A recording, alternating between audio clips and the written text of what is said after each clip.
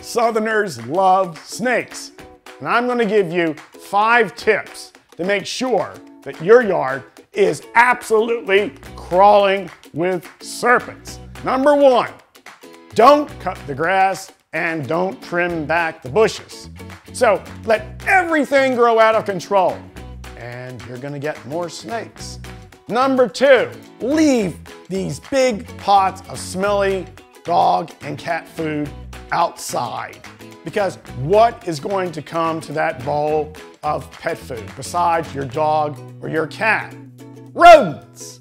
And snakes love rodents. So leave that cat food and dog food outside and you can have more snakes. Number 3, throw lots of junk in the yard that collects water, you know, like old satellite dishes and cans and old tires. Why? Because in the summer it gets hot and snakes get thirsty. They need places to drink. So give them the opportunity, welcome them to your yard.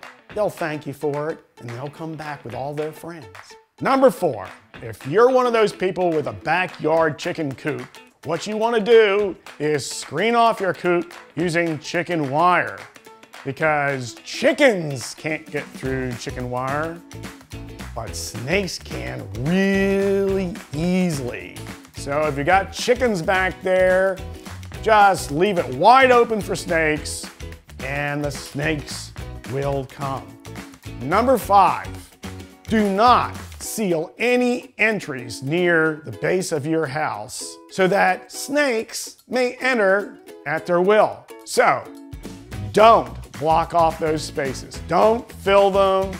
Let all the snakes come into your house anytime they want, because snakes are people too. You know, when it's hot, they might want to come inside because it's cooler. And when it's cold, they might want to come inside because it's warmer. They're cold-blooded. They need a little consideration. And if they like it in your house, maybe a female snake will decide to start a family. Hey, it worked for you.